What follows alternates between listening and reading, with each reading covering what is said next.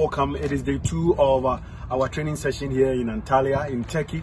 We are building up to Friday's game between the Black Stars of Ghana and the Eagles of Mali. Ghana will later play against Qatar in another international friendly, and it's all about the 2022 Africa Cup of Nations qualifier against Sudan. Today we have 19 players who are training in the background. You can see the players training in the background, and 19 players are reported.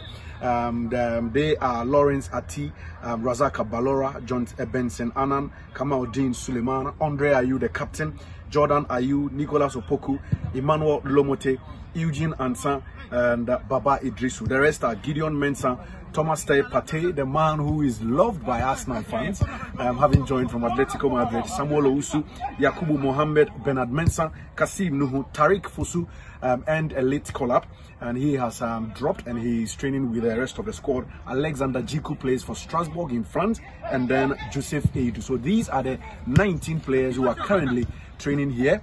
There will be another session hopefully tomorrow. The team will get to train at the venue where the game will be played, and then on Friday that match between Ghana and Mali will be honored. Kickoff time is 8 p.m.